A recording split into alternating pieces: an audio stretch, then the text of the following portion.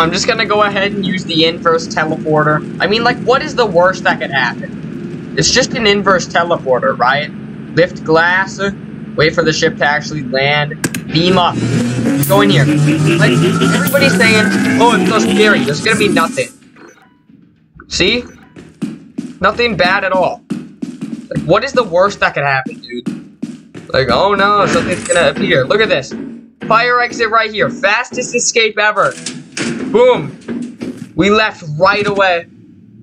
I do not know what the big deal about this is. And there was items in there too.